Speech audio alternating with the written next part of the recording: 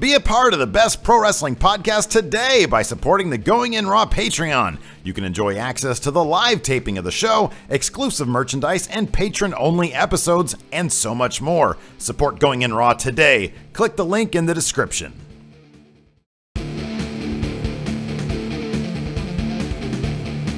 Hey, friendo, Steve here. And Larson. And welcome to Going In Raw Dirt Sheet, the only place you need to be going for your pro wrestling news, because we look at all the dirt sheets out there in the world and we compile them all here, and we do good things, Larson. We do good things on this show. We talk about the best stuff that's happened over the last week. That's what we do. Talking about wrestling. Yeah. Yeah, we're available right here at youtube.com/Steve and Larson, and we're available wherever fine podcasts are. Be sure to hit that subscribe button, because otherwise you're not going to be subscribed to the channel. How will you know there's new Going In Raw episodes, Larson, if you're not subscribed to the channel? Well, you have to hit that bell thing too. Oh, that's true. So you get notifications that new things are up. It's a two-step process. One, subscribe. Two, hit the bell. Yeah. We're also at Patreon at patreon.com/Steven Larson. We just kind of redid our Patreon. New tiers. Yeah. Well, a new tier, new addition to tiers. Good stuff. Check it out. We shot the NXT 205 live recap earlier today. We had 30 people watching a very janky live stream. That was not best value. No. But I promise I'll get that fixed by the next live stream. Yes. Oh, speaking of live streams, this Sunday, we're going to be live streaming our reactions. Strictly our reactions to Money in the Bank. No frame of the actual pay-per-view will ever be shown during our live stream. Oh. Just us. We are not the WWE Network. No, you can, in fact, get a trial subscription to WWE Network and watch Money in the Bank for free on Sunday. Yeah. You can do that. Yeah, just go to wwenetwork.com/going in. I'm joking. I'm totally joking. The first part of that URL is correct. Everything that precedes the slash. Is wwenetwork.com really a thing? Yeah. Oh, okay, cool. That's where I go to. wwenetwork.com is how I get to WWE Network. Anyways, Larson, we're not here to talk about all that business. We're here to talk about wrestling. Let's talk about John Cena, who is now a free agent. Now, this is kind of old news. They started advertising this on Raw. They did like a little thing where they said, John Cena coming back July the 4th. And it very awkwardly placed in italics. It was italicized as opposed to the rest of the John Cena is coming back. Free agent. Yeah. Now, ratings are very low right now. Yes. So we're thinking, and Dave Meltzer at Wrestling Observer is also thinking, that this is because ratings are crap. John Cena is a proven draw. Like, he's one of the very few. Even Brock Lesnar, granted, they were up against whatever the last game was. Game 5 of the NBA Finals. And still, Raw did terribly this week. Second lowest. Of the year, right? Or ever. I think it was bad. It was really bad. It was really bad. Yeah. Meltzer does talk about Cena's apparent free agency in the newsletter this week, saying, quote, "The free agent idea is that he can work on both Raw and SmackDown, which would get him on more pay-per-view shows and give him a wider variety of opponents." Good idea. Yeah. And he continues, quote, "I have no idea why they're pushing the Cena return to the 4th of July show, since a hard push for a Cena return will do numbers. But July 4th is the single worst date of the year historically for wrestling to do ratings, because so many people aren't home in prime time. So they're out watching fireworks here in America." So let's get this straight. What fireworks do you want to see? Real ones or John Cena's verbal fireworks talking trash about somebody?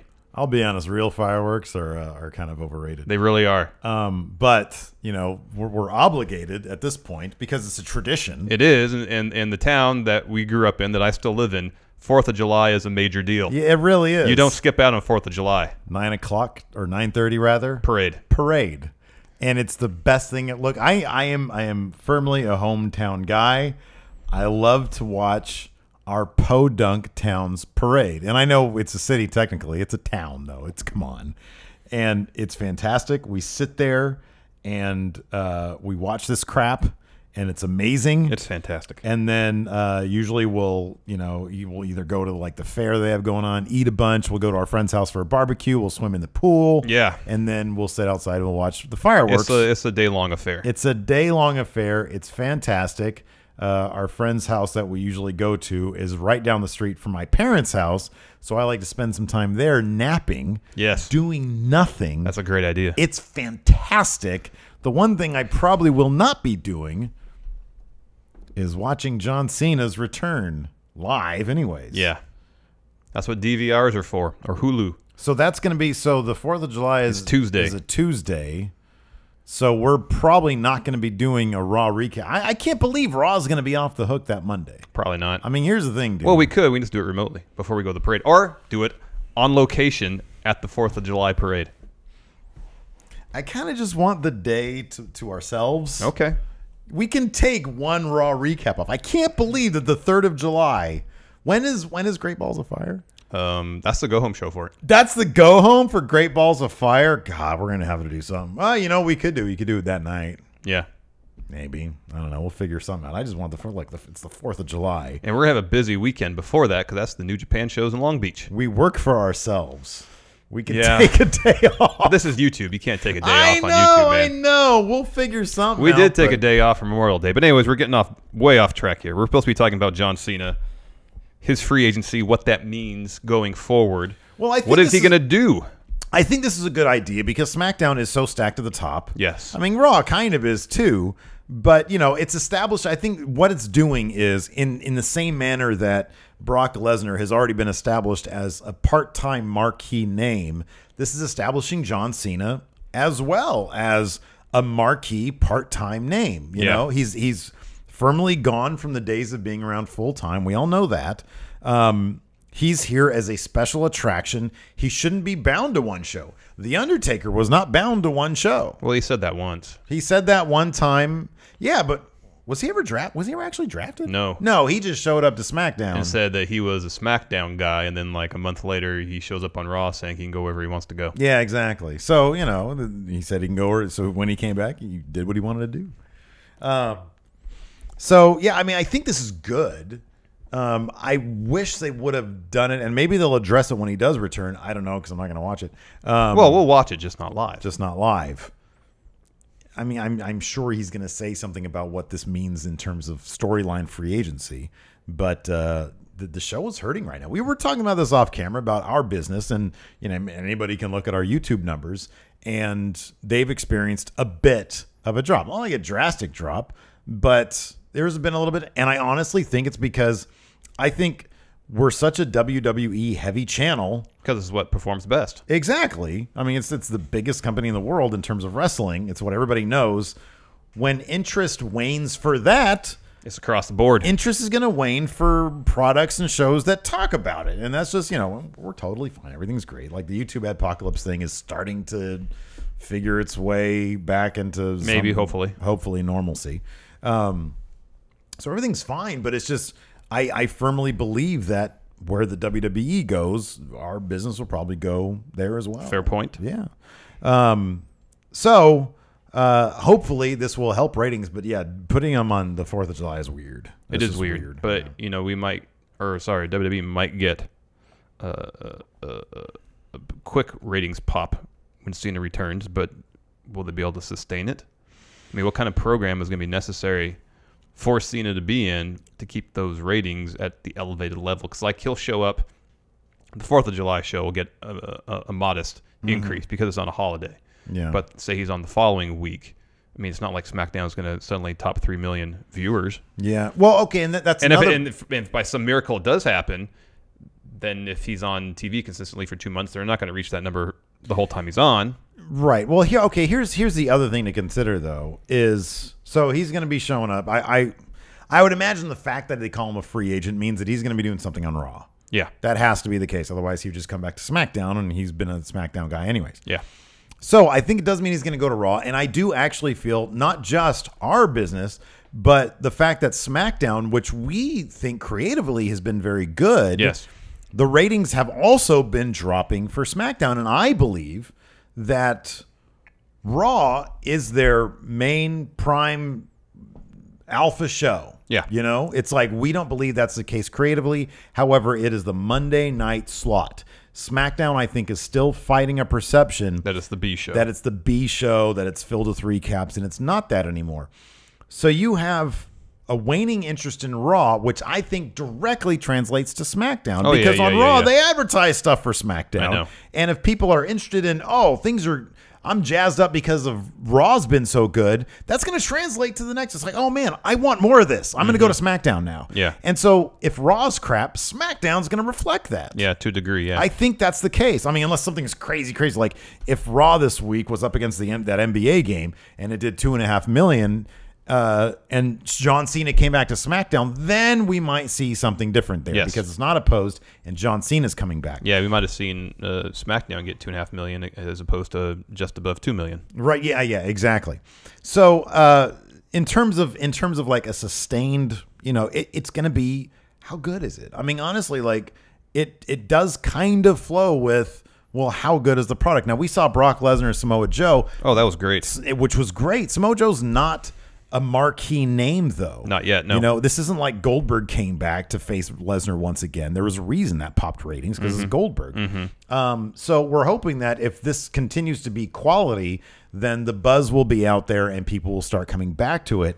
Cena coming back, I think it's fantastic. Oh yeah. Putting him on July the 4th, even if it doesn't, it'll get a boost over what it would have got or what would have happened. And then I think people the next week, if assuming he's back every week until SummerSlam, which I think is probably a stretch, but maybe he is. Well, that's about 2 months, 2.5 months. Yeah, I have no idea. I don't know if he's still. I imagine he's not filming. Is he filming American Grit still? No, I think that's over. I think it's premiering soon. I think it already did premiere. It did terrible in the ratings. Yeah, it did not do good. Got like 1 million viewers. Yeah, it wasn't good. And on Fox too. Something really bad like that. But anyways, I think, Cena's going to help no matter what. He's a draw. He's like one of the last draws they have. Yeah. But, that does beg the question, what is he going to do? Roman Reigns is going to have a big SummerSlam announcement. On Raw this next week. Rumors, or people were speculating that it could involve Cena. Meltzer in the Observer newsletter said... He ran down a couple scenarios. Well, he said Reigns was not one of those. He said right. Reigns, Yeah. It's not going to be Reigns Cena at SummerSlam is not in the plans. It's probably more likely going to be he's going to come out, say, or Meltzer was speculating, he might come out, say, I want the winner from Great Balls of Fire at SummerSlam, and then maybe Braun, who's apparently already been cleared, he might come out and spoil that party. Yeah. Which could do any number of things. I don't know. I mean, like right now, Reigns has nothing going for Great Balls. Which means that could be Braun, which will lead to Braun Lesnar at SummerSlam. Maybe. I mean, do you think that mean Braun's going to go over? Oh, it'd have to be. Yeah, it'd have to be, right? And maybe the story of Reigns getting to WrestleMania is he finally beats Braun again. Yeah.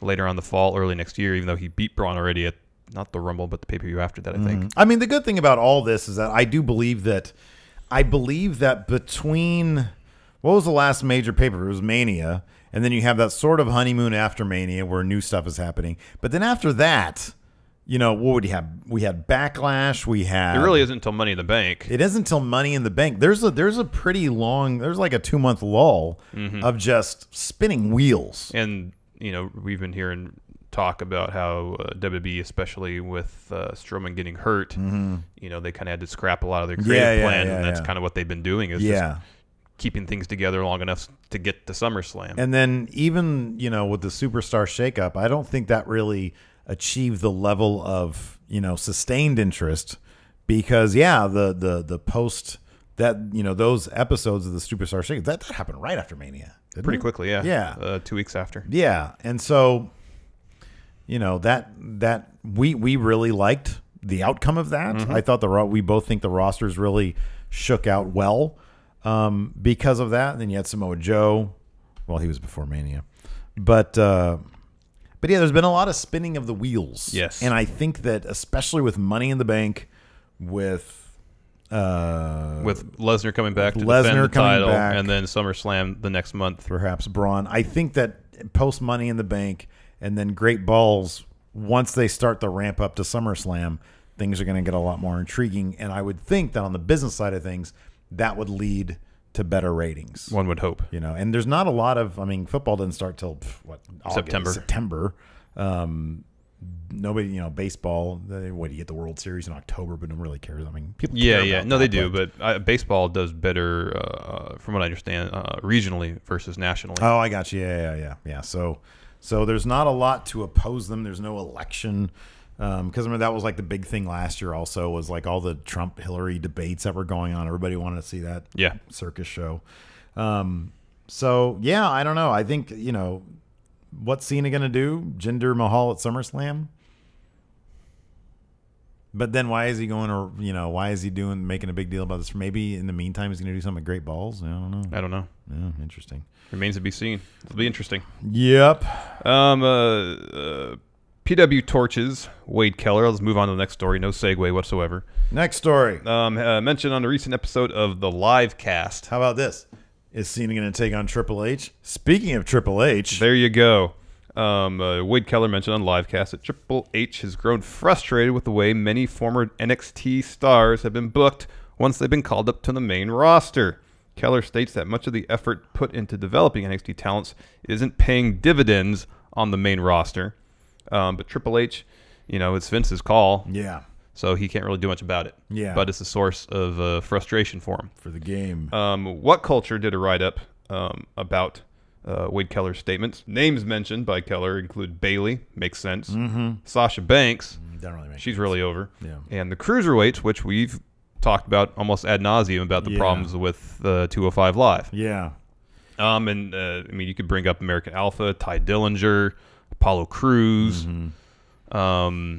Who else brought up from NXT? Those are the big names right there. I mean, you can also point to any number of success stories. Oh yeah. I think they've done a fantastic. A lot of people disagree with this, but so far in how they seem to perceive Shinsuke Nakamura, As soon as he came to SmackDown, he's been presented as a huge star. Yes. Whether the storylines around his arrival have been interesting is another story entirely. You can tell the intent is there. He is treated like a huge star. Finn Balor treated like a huge star. Huge. Kevin Owens is treated like a pretty major star. Treated huge. It's let's see here. Who else? Baron Corbin is probably the one name I could think of who, wasn't a major deal in NXT that they've really done a good job of developing while he's on the main roster. It's interesting, too, when you think about it. Aleister Black kind of has a Baron Corbin in terms of how they're... Because I noticed this when I first started watching NXT, and I noticed how they were booking Baron Corbin. It reminds me of how they're booking Aleister Black now. They kind of kept Baron out of the big title picture. They just sort of had him killing people left and right, and then they just moved him along up to the main roster. Well, he was in a brief feud with Sami Zayn and Samoa Joe to be #1 contender to the NXT title. Okay, all right. That was a matter of maybe, a month of NXT shows. Yeah. But, he didn't win any of those matches. But I remember on his ascent, yeah, he was just destroying, relatively, weaker opponents. And that's kind of, I wonder if they're going to take the same kind of route with Aleister Black, as like, let's just book him really strong, keep him away from anybody who really needs to be protected, and then just, with the intent of bringing him up. And I think he's much more ready for prime time than Baron was when he came up, and look how well Baron's done. Yeah. So no, your point about Baron is absolutely correct. He's the kind of guy who I think this might be tailored to, because there is that developmental aspect of NXT. Finn Balor, Shinsuke Nakamura, and Samoa Joe, they came through NXT as kind of a formality. They came there to boost the brand, not to develop, maybe to get used to the WWE style, their way of working. Yeah, and I think at least probably for Finn and Shinsuke to develop a larger personal brand in the States. Absolutely, yeah. Understand what the Demon was. Yeah. Exactly. So American audiences could get more familiar with them. But the point about... We said this about Apollo Crews was brought up way too early. Yes. Way too early. We were surprised, yes, to say the least. American Alpha was brought up too early. They were brought up. We were really surprised about that. We thought they could have used a lot more time in NXT. Alexa Bliss was brought up early, but it's kind of a credit to her, to how good she is, that she's been able to kill it every time she's been given the opportunity. Yes. Even that terrible Bayley, This Is Your Life segment, it wasn't because of her. She did what she could with it. It was not good material.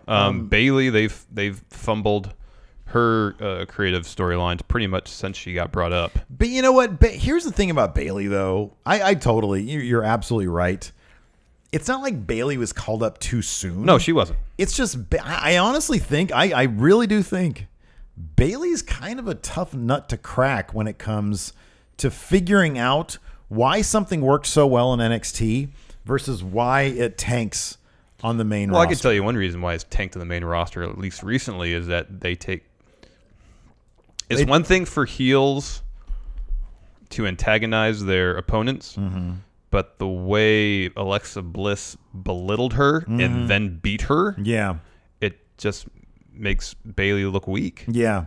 They seem to only know to go to the well of the superficiality of the Bailey character. Yes. That's all they're doing is, she wanted to be a star when she was a kid and she never grew out of being a kid. Which could make her, the first part of it could make her really relatable. Yeah. You know, this is a dream she had when she was young. She fulfilled that dream.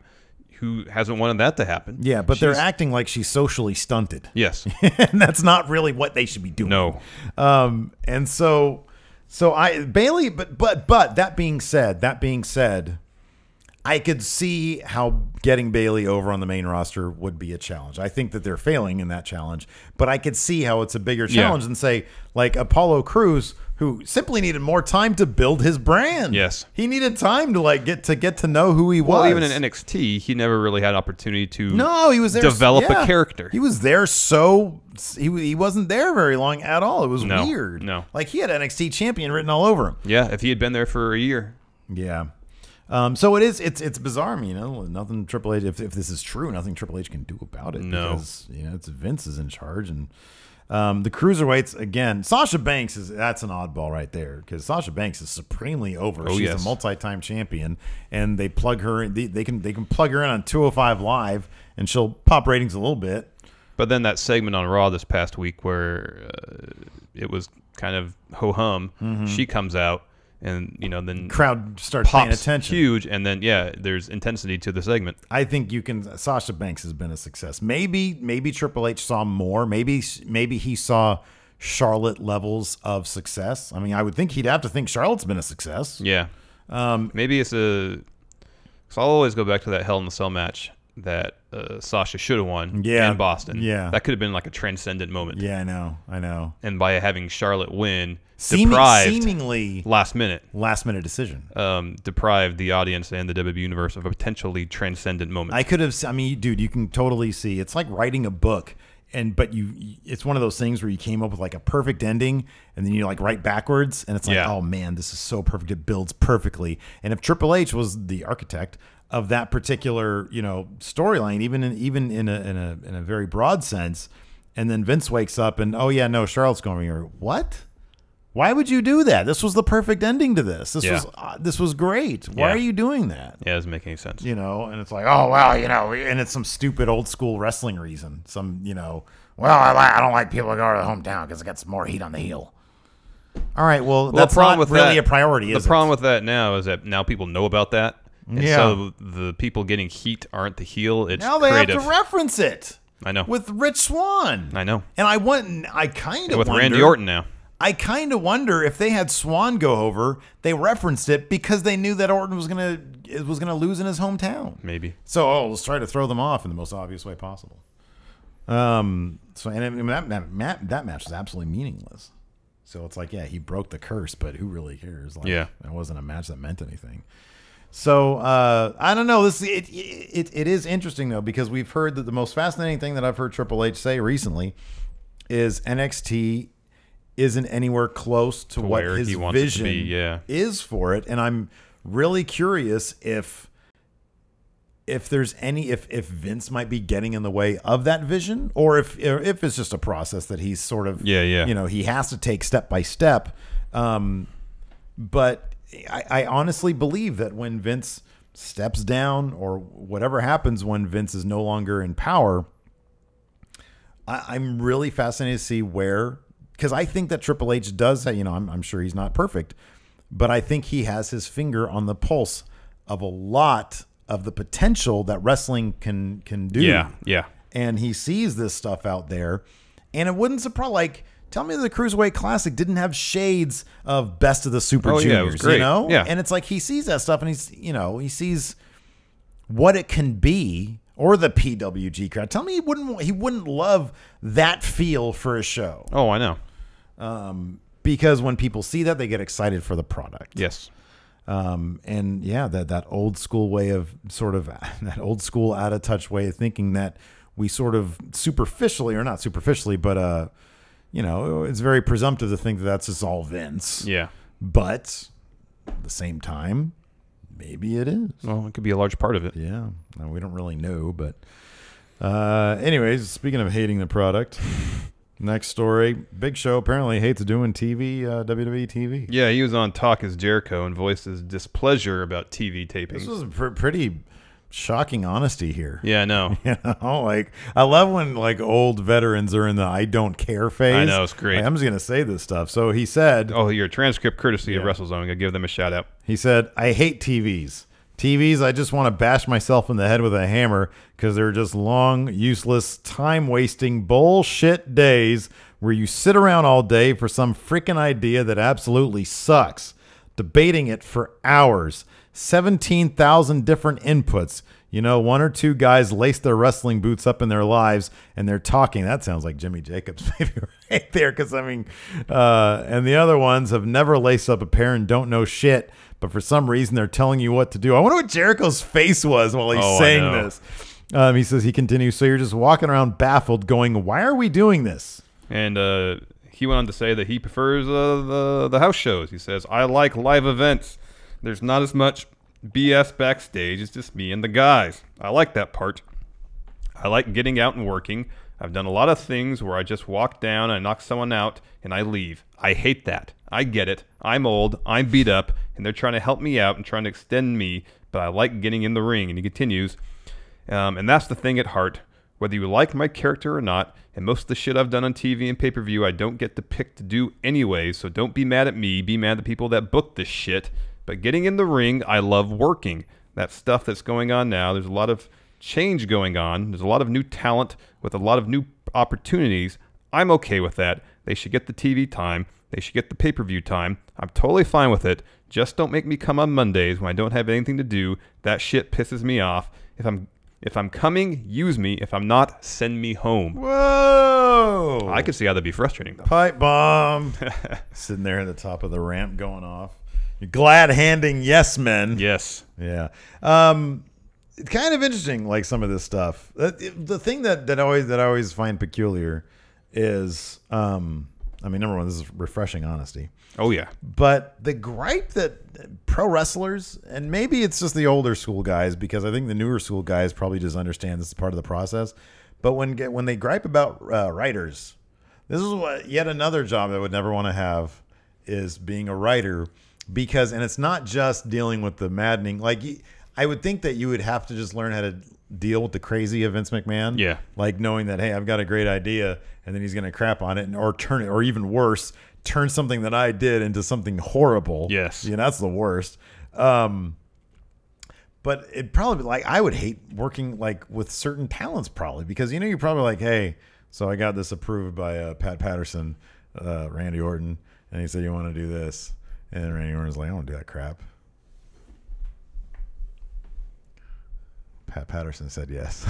Well, I kind of wonder, and maybe the writers aren't given an opportunity to get to know the talents.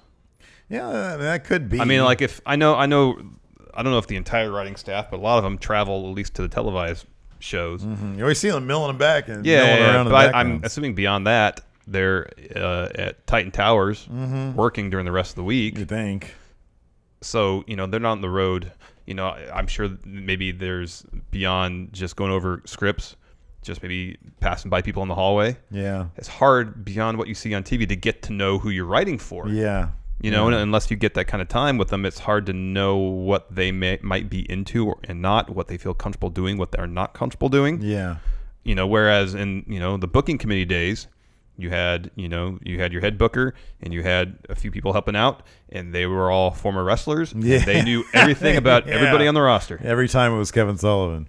Yeah. And he's out there wrestling half the matches too. Yeah. So there's a familiarity there that's probably missing now, and I'm not going to cast the blame on writers for that, because they probably just based on their schedules, don't get the opportunities. Well, no. And same with the wrestlers. They probably don't have the time to sit down with a writer for a couple hours and just talk. Yeah. Get to know each other. What's interesting about it, though, is that, and like I said, I would think that guys that are coming through like NXT, like a Baron Corbin, for example, like I would be surprised if I ever heard Baron Corbin say, yeah, these guys never laced up his boots. He doesn't know what he's talking about. Because he came up, you know, there have been writers. He hadn't laced up his boot before he went to NXT. Right, exactly. And it's like there have been plenty of writers around in wrestling. Like that's been ingrained in the product for a little while, you know. I mean, I know like when we first started hearing about them bringing in like Hollywood writers, it wasn't that long. I mean, it was like, what, 15 years ago maybe? Something like that, yeah. Like when Freddie Prinze Jr. was around. Yeah. Then it was like, really? They're bringing guys like that? It was kind of towards the tail end of the Attitude Era, I think. After Russo and Ferrera left. Right, exactly. Yeah. I think that started happening more often, yeah. Right, that's what I'm thinking too. And so it's been around for a while, and maybe it's just the kind of thing that, you know, Big Show's one of those guys who, you know, he's a big dude, and to have some little writer guy telling him what to do, who's maybe only been on the job for a couple months. I mean, that I think there's a bit, but I would have thought that he'd be dealing with that with like the high turnover rate. Yeah. I mean, maybe that's just been the one part of the job that's always bugged him. Could be. And so now he's just sort of vocalizing it. Yeah. But I don't know, that's kind of interesting. His take on it, because I mean with him it's kind of true. It was kind of surprising to see him come out last week when he was helping out Enzo, and he was the mystery partner that Enzo called a favor for. So yeah, I don't know. And he touches upon something here that I've always wondered. His last line, that if I'm coming, use me. If not, send me home. Like, do people travel to Raw not knowing whether they're going to be used on the show or not? That's a considerable expense, you know, for performers who have to pay their own travel expenses. Yeah. I would think that if they show, I have no idea. Yeah. You would think if they showed up, they're getting paid, because the understudy gets paid. Like I mean, they get paid. They have their downside guarantee. Yeah. But, you know, on top of that, they get paid when they use it on television. Yeah. That's my understanding. So if they spend X number of dollars on a rental car and a hotel for the night, and show up at the arena, and they go to the show breakdowns, not on it. Yeah. Do they get paid? What if they're, you know, like in the background of a shot? Does that count as being on TV? They get paid for that? You would think so. I would think that there'd be some sort of like, well, I know wrestlers aren't unionized. No. But if they're on TV as a performer, they don't have SAG cards? No. That's different, huh? Yeah. Yeah, I don't know. I would think, okay, so for example, all the guys that came out to separate Brock and Samoa Joe, they all had to have gotten paid. Yeah, I would think right? so. Yeah.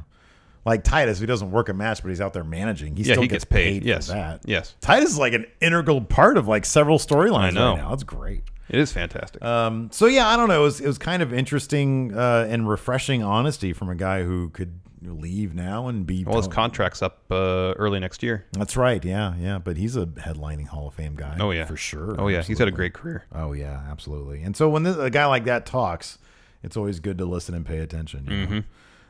But yeah, I really want to listen to that now and hear what Jericho's sort of retort to that was. I know.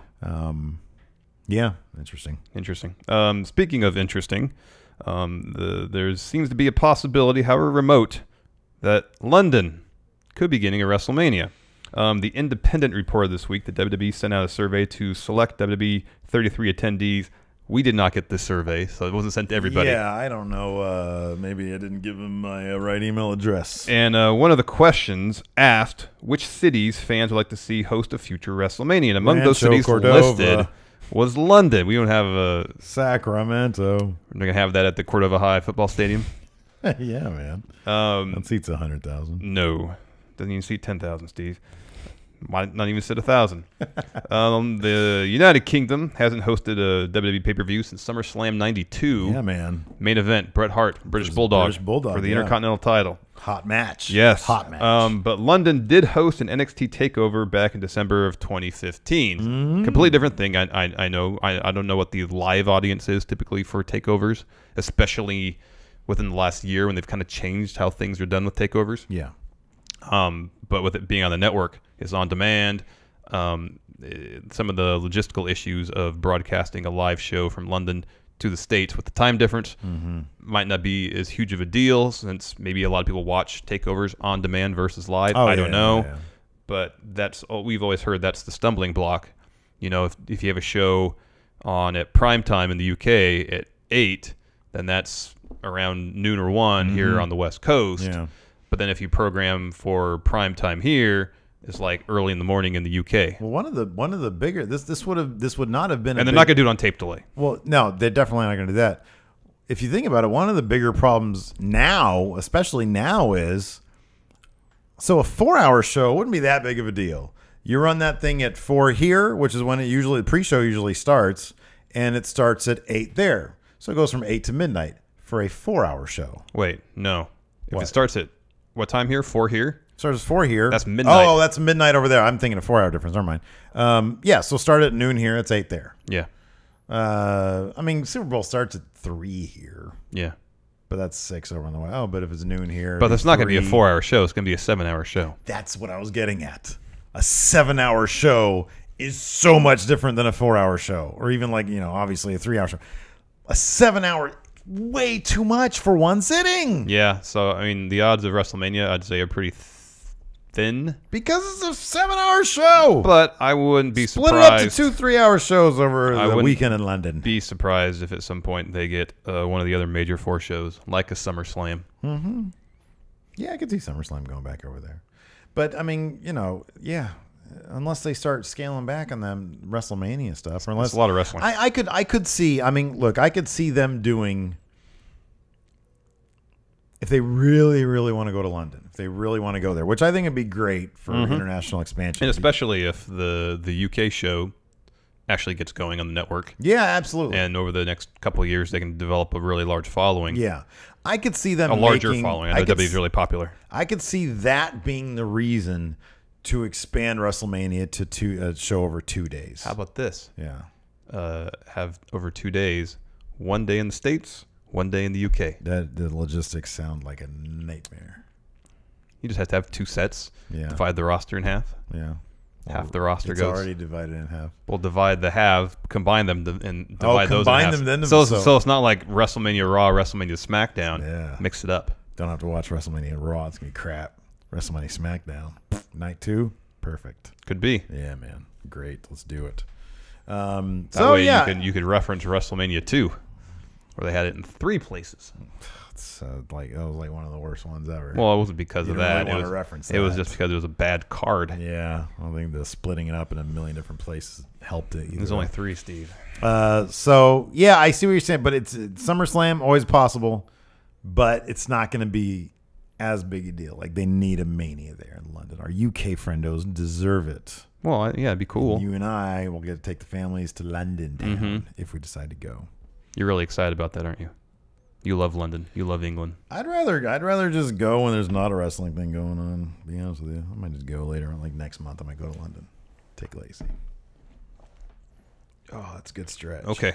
Stretch. I feel like this day is stretched on for a long time. I know, right? It's already 2:45. What the heck? Anyways, I know. let's get to questions, Yes. man. Let's get to questions. First, from Justin Nichols. Justin Nichols. Hey, friendo. So my question might not be the best for SmackDown. He posted this on the SmackDown thread, but I've been listening to some Meltzer and Jim Ross talking about drawing in quality matches. Illustration. No, not illustration. Gotcha. Drawing money. Right. Do you think it's possible for WWE to produce a 6-star match, or is it too limited to what they can do in the ring? Who would be the 2 guys that could put on a match close to Okada and Omega? The one I had in mind is the idea you guys said of Nakamura and Styles. Would like to know your thoughts. I think that The most important aspect in my mind for any quality match is not so much related to the moves being done. It's the story they're telling in the ring. right. Because if you watch Okada Omega 2, there's really nothing they did in the ring that WWE bans. Yeah. It's true. But it's just the story and the drama in the match were so fantastic that it was a great match. Same with their first match. There's a couple spots in the first match that you can't do in WWE, but the drama, the storytelling was all top notch. That's the most important thing. Not banned moves. Right. It's just giving talents in the ring time give them a half hour to tell a really interesting story. Yeah. I mean, I think the closest we've gotten in a WWE ring, I can think of a couple examples. DIY Revival, their second match, the 2 out of 3 falls match. Great storytelling, great match. Yeah. AJ Styles, Cena at SummerSlam last year. Great storytelling, great match. Shinsuke versus Sami Zayn. Yeah. Shinsuke's first match in NXT. Yeah. Yeah, great match. They should do this. WrestleMania 34. They want to top Omega and Okada.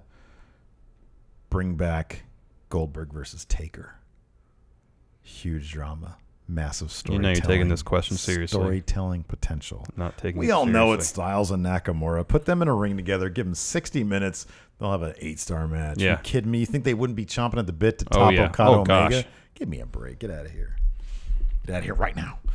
Dude Harper's drug dealer Gustavo Gama has a question. New Patreon here. Thank you. How do you guys feel about intergender wrestling, and how would you bring it to the WWE? He says he'd love to see Charlotte versus Owens or Becky Lynch on 205 Live. I've actually thought about the idea of bringing them to 205 Live. That would be a good way to do it because you're doing some flippy stuff and not like Kevin Owens. I would not want to see Charlotte versus Kevin Owens. A prize fighting brute. I don't want to see that. No. That's shades of domestic I think violence. Becky has said that she wants to have a match against James Ellsworth. Yeah, there you go. But I'd rather see like a Becky versus, like a TJ Perkins or Leo Rush. He's not on 205. But I want to Lucha Underground does intergender wrestling pretty good. Did you hear there was a murder at the end of the latest episode? They're cribbing from WGPW, man. That was shot a long time ago. Telling you. They did reshoots this last week to add the murder angle. You don't know anything. Steve W's doing murder before. When did it air? That's the question. Steve W aired the murder live 2 months ago. Yeah, but if this was shot a year ago, you could have been ripping off Lucha Underground, not even know it. That's not going to hold up in court. Joey Ryan is a huge proponent of intergender wrestling. Yeah, he is. And likes when people touches his dingus so he can flip them over. Yeah. So gross. I mean, Triple H has said that it's not going to happen. Yeah, it's not going to happen. He's pretty much said it's not going to happen. And Triple H is going to be running the company for the next 40 years. Yeah, so it's not going to happen in WWE. Yeah. Kim. New patron and first-time question here. Thank you. Do you think Raw and SmackDown would be better if they dropped the live TV bit? After attending a live Raw event last year, I found it boring. Too much waiting for commercials and setup. Wrestlers don't look like they're having as much fun as they are in non-televised matches. That's true. That's true. And would give WWE more editing time and overall better product. That's my opinion. Was wondering what you guys thought. Yeah, if you had a choice between going to a house show, a pay-per-view, or a Raw or SmackDown, the Raw SmackDown experience is probably the most boring of the three. Yeah, I could agree with that. Because there's some kind of commercial breaks for the pay-per-view, but not nearly to the extent that there is for a Raw or SmackDown. Yeah. We went to the Raw here in town in Sacramento after Payback. I mean, it seemed like every break was so protracted. It does really kill the momentum of the show. Yeah, I agree with that in terms of going to a live event. However, to his point of would it be better if they dropped the live TV bit? I mean, it's not going to happen. Well, not only is it not going to happen, I don't think it would improve the product that we get. I mean, why would it? What are they going to do? Cut the matches so they're like faster paced? I know. What are they gonna do like if someone messes up, they have to go back to that arena and do a reshoot. And plus, you'd lose all because of social media. You lose any. That's my one thing about NXT is that we can read spoilers and real time basically and get ahead. Exactly, get ahead on 4 episodes at a time. Yeah, I mean, that's the one thing. NXT. I've said several times my favorite hour of TV. But that's my one thing about it is that I accept that, they post-produce it and it's fine. It's great. I love it. But that is the aspect of it that I don't appreciate is that I, inevitably will read spoilers. Yeah. Yeah.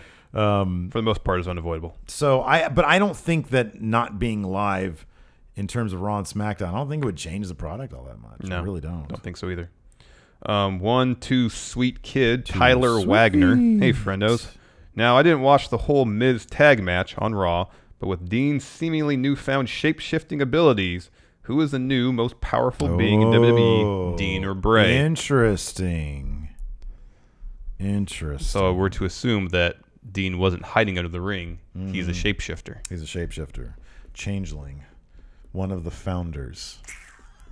Over there in the Alpha Quadrant. See, here's the thing. No. Gamma Quadrant. If that's Dean's only power, shapeshifting, that's just one thing he can do. Bray has a list of powers. Teleportation. I'd rather teleport than shapeshift. Oh, meets. Yes. I would. Working on your peaks would be a lot easier if you can just shapeshift peaks. You'd always look like a stud. Yeah, I know. But then again, yeah, and teleporting, you'd probably get fatter because why would you ever walk anywhere? I'm going to go to the kitchen. Oh, sandwich. Well, I mean, if you're just teleporting from here to the kitchen, that's like the height of laziness. You can't even walk to your kitchen. Like it'd be great if see, here's how I Tell look me you at wouldn't do it all the time though. Eventually, you just get used to doing it. If I had the ability to teleport, I would teleport from here back to my house. It saves me 45 minutes to an hour every day round trip. Oh yeah. And then I can take that time, go to the gym, work on my peaks. Work on your peaks. That's what you want to do. Work on your peaks.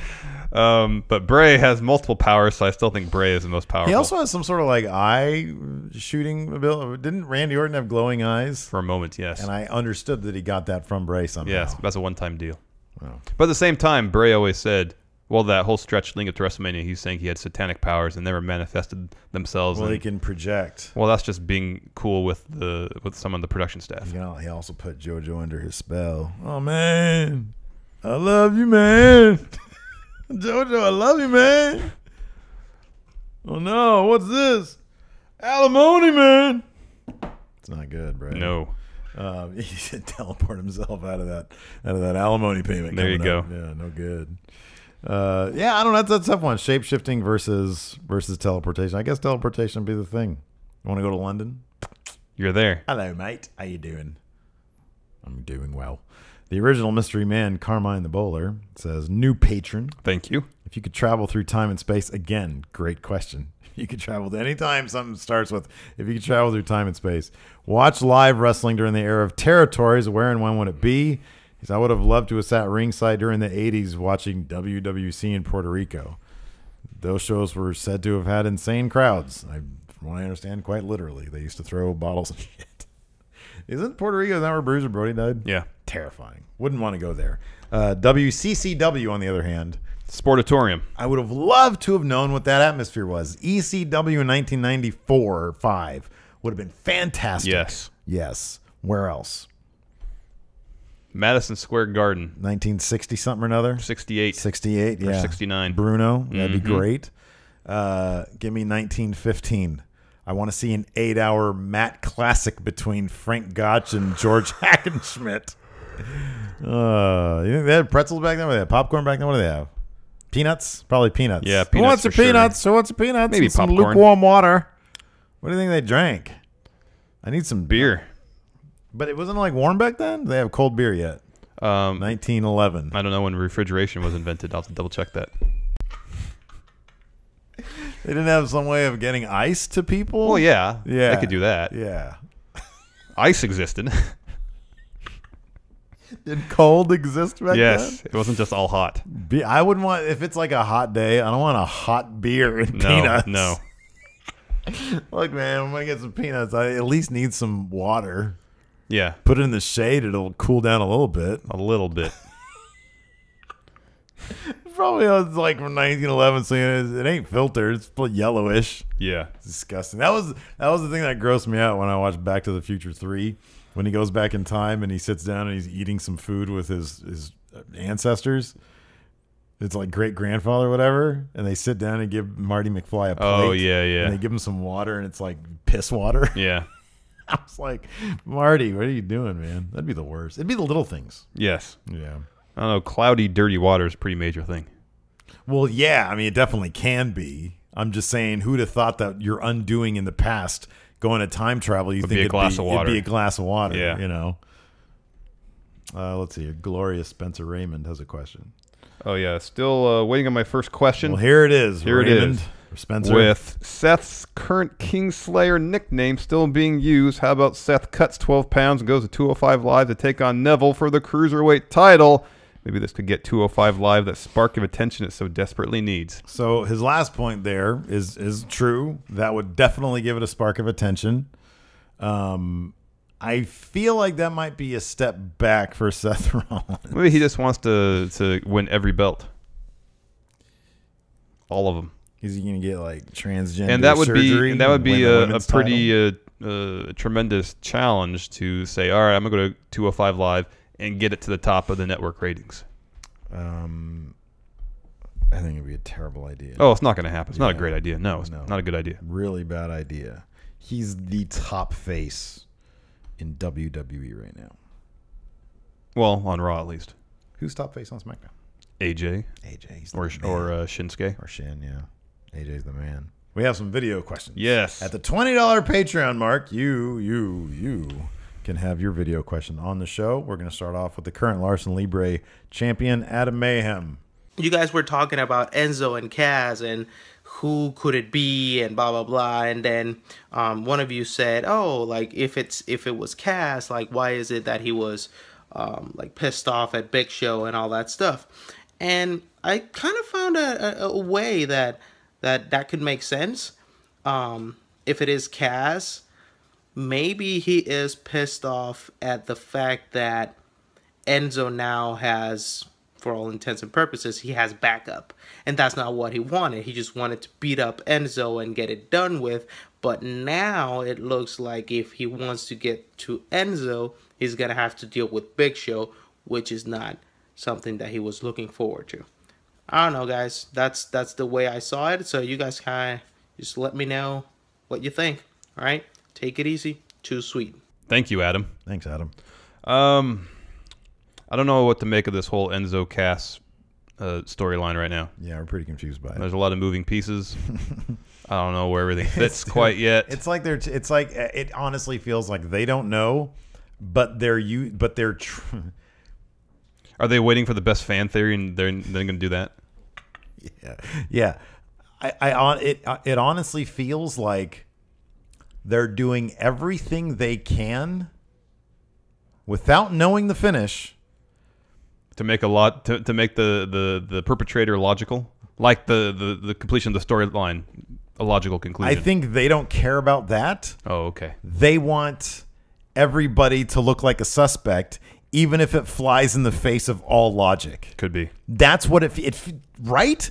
Because it's like, okay, why would the Revival always be there unless they did it? Yeah. That doesn't make any sense. It's a diversion. So it's the Revival. Or it's a one-punch knockout. It's the Big Show with zero seeming motivation. That doesn't make any sense. So they want you to. They're doing everything they can to make it look like the Cass's or Enzo's necklace. Yeah, they're doing everything they can to make us think it's somebody specific, but without any logic, they're going to give us a reveal that will not make everything else make sense because they do that all the time in wrestling. It's going to be the anonymous Raw GM all over again. Exactly. It's like, oh, there's all sorts of clues as to who it is, but then it ends up being this, and that doesn't explain why all these clues. Like when you have a good plot with a lot of intricate pieces, the reveal makes all that stuff make sense. And then you have Lost. And then there's Lost. Exactly. Oh, I love Lost, though. I did, too. Until that last season. That last episode, even. Golly. What are they doing with that? I don't know. Justin Brooks has a question. Hey, Stephen Larson. So my question is this. Lucha Underground films their show like it is a TV show. Everything about it's TV show. Hell, people die in it.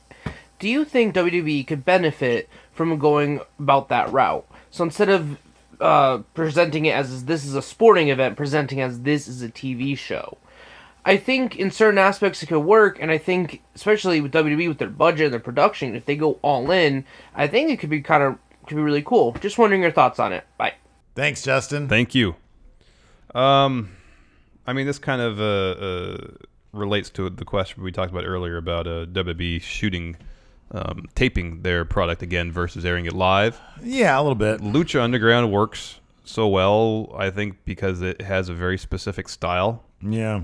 I can't imagine a 3-hour Raw like that every week. Making a feature film. I know. Well, okay, here's the thing. You'd basically be asking the WWE to completely change wholesale the product that they put out in its entirety. And also, it's a completely different thing. They wouldn't do it on principle just because they might think they would be successful because, it's cool when Lucha Underground does it. Yeah. They're not going to do it just because. And if you really want evidence as to why they shouldn't do it, look at the House of Horrors match. Yes. Which I actually kind of enjoyed. I would love to see more movies like that. But the vast majority of the WWE audience did not want to see that. No. Yeah. Oh, another question from the returning All Vincent right. Palmieri. Let's see what Vincent has to say. I want from Steve and Larson for both of you to book your dream feud. Steve, I know it's going to be Scott Steiner winning every title, a la that one meme picture of Triple H, but bear with me. Dream feud. Whatever title, whatever opponent, or opponents, if you're one of those kinds of guys that likes handicap feuds, whatever stipulations, book it. Be the booker man that I know you two were born to be. Also, Steve, what the hell? Send me your shirt size and favorite Bullet Club member so I can hook you and Larson up with some sweet shirts for the Long Beach show. Thank you. Thank you, Vincent. Thank you, Vincent. So my dream feud would be... It would be Stone Cold CM Punk, Macho Man CM Punk.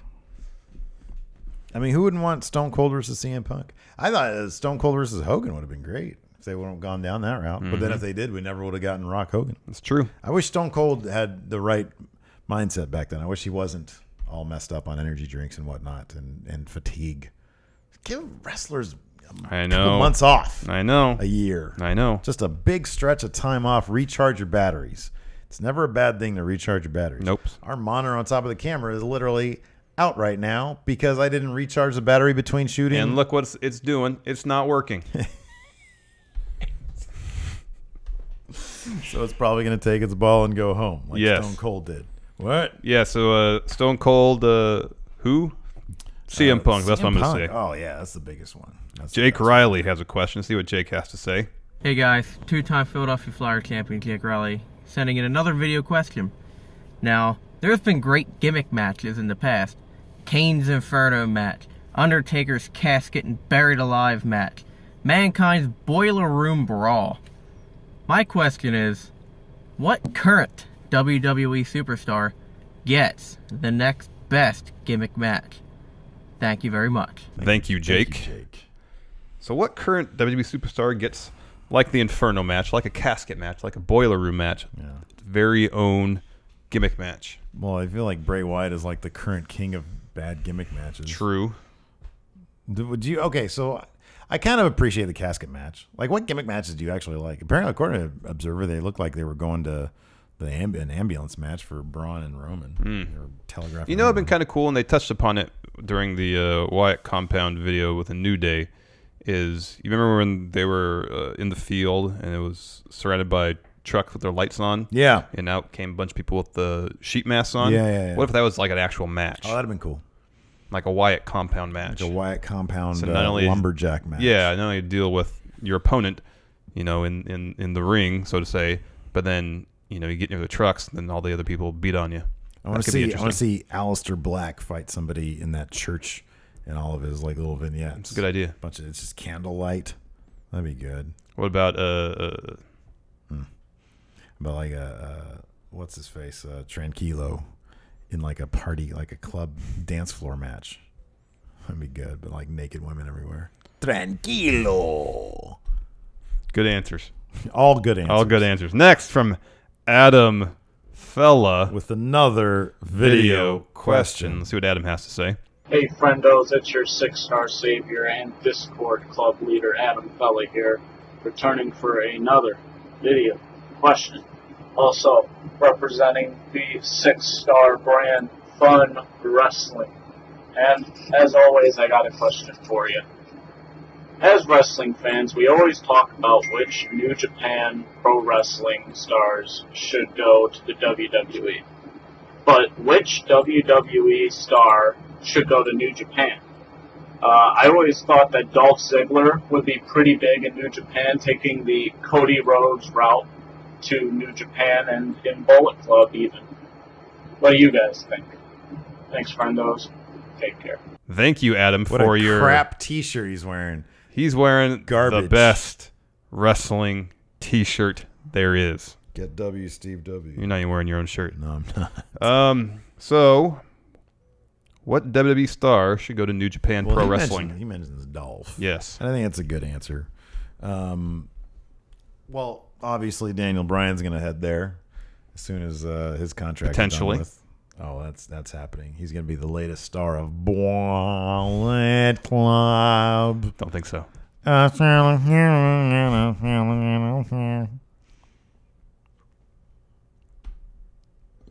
Cody Rhodes is such a star, dude. That Yeah, guy's he is. great. He's fantastic.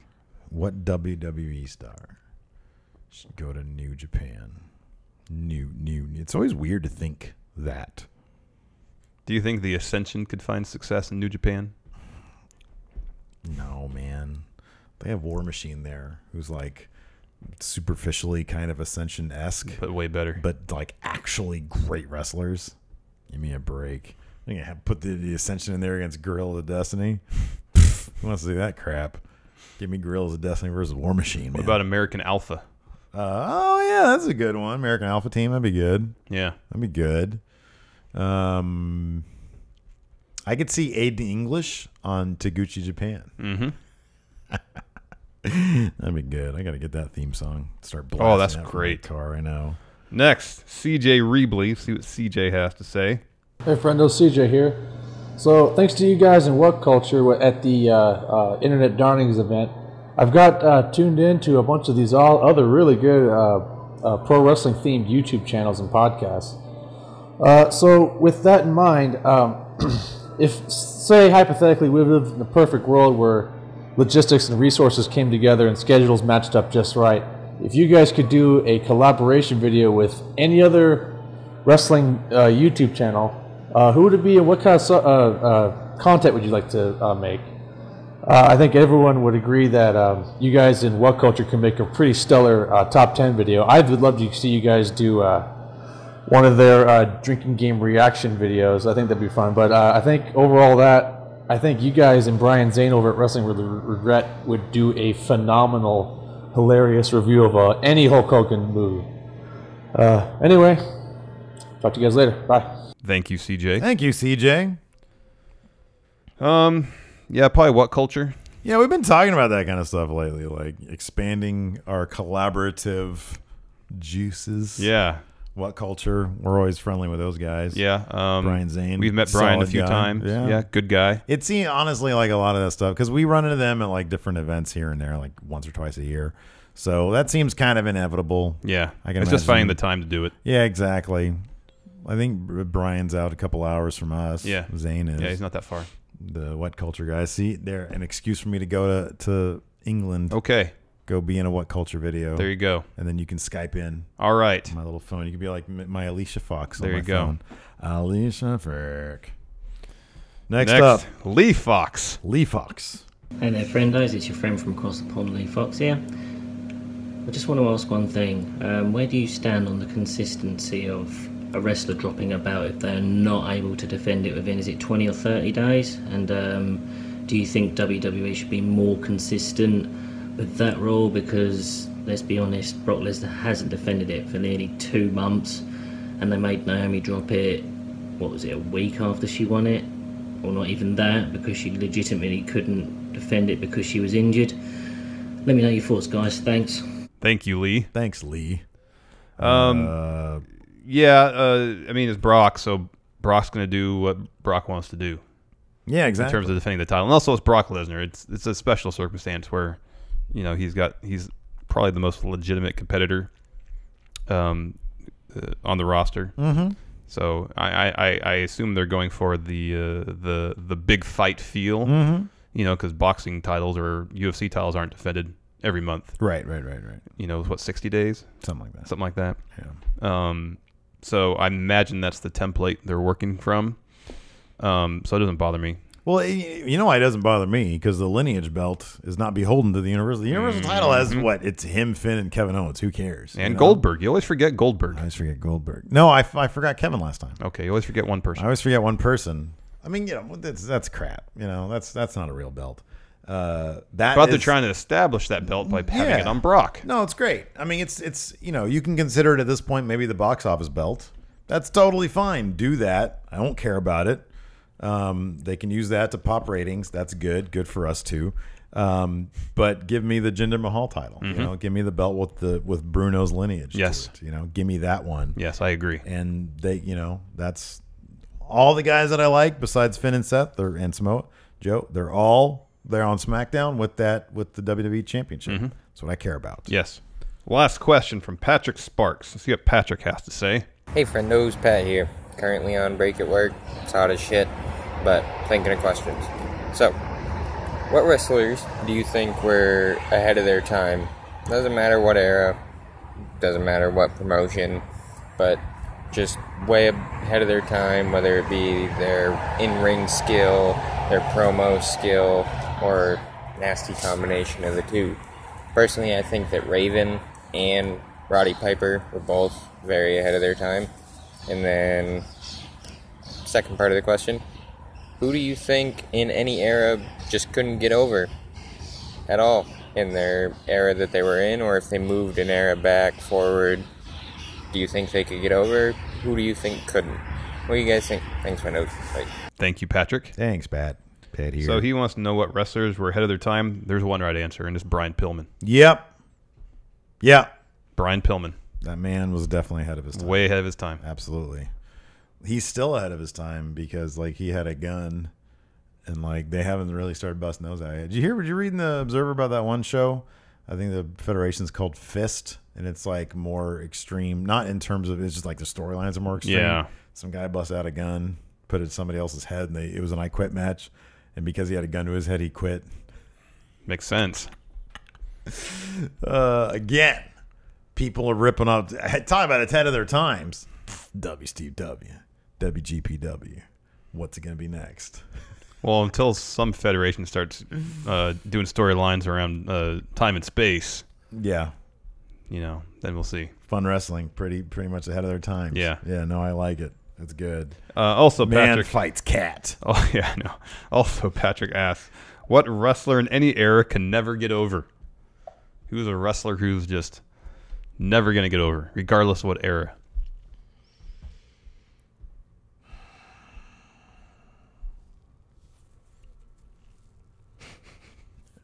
You think X-Pac would have gotten over like in Frank Gotch's time? Probably. He was over. No, he was super. He was over when he was 1, 2, 3 Kid. He was over. He was over. People liked X-Pac. When he was teaming up with Kane, he was over. Mm-hmm. It was just when he had X Factor for some reason. The combination, the music was awful. The pink lighting scheme, and his weird tongue not being able to crotch chops. He didn't know what to do with his hands. Yeah, I know. I know there's somebody else, though. Who else hasn't been over ever and would not have been over ever? Jack Swagger. Poor Jack. Yeah, how do you get Jack Swagger over? I feel like Jack Swagger would have been over in the Frank Gotch days. Yeah, probably. He kind of comes off like a Gotch wrestler. Yeah. I could see that. One more, and then we'll call it a day. Find one more wrestler. Never would have been over, no matter what era. Shockmaster. Well, that's not. That's a gimmick. I know. That's a gimmick. I know. I thought that too, though. I just didn't say it. Let's look through here. Let's see Randy Hogan. Well, no, that's actually it'd be like somebody busted out with a Frank Hackenschmidt gimmick. It's like, wait, Randy Hogan? Well, that's just. He just looks like a crap version of Hulk Hogan. He looks like a garage sale Hulk Hogan, man. While I was watching In Your House, I was doing some research on Dan Spivey. Oh, yeah. And apparently he's in WWF the same time as Hogan and had a gimmick that was Golden Boy Danny Spivey, and he just looked like Hulk Hogan. He had yellow tights. This is like a Buddy Landell, Ric Flair situation. Yeah, Both Nature so Boy. weird. So weird. It's so weird when they do. Like, why would they ever do that? Whose idea? It was probably Dusty's idea. He was WCW at the time. I don't care. It's probably his idea. That's great. He's just looking through those cars to find someone who wasn't over. Triple H, he'd been over in every era I because know. he would have gotten himself over. Look at it, he's attacking you from a freaking black hole, Larson. Look at it. Scary. Who else wouldn't have been over in any era? All these people are over, man. John Cena, he'd have been over in every era. Imagine John Cena in the 80s, that'd have been great. Who the hell is Johnny Stamboli? I don't remember. Bradshaw would have been over in the Frank Gotch. Oh, yeah. For sure. Anyways. Yeah, anyways. Those are our answers. Right. Anyways, that's it for Dirt Sheet. Thank you for tuning in, and until next time, we'll talk to you guys later. Bye.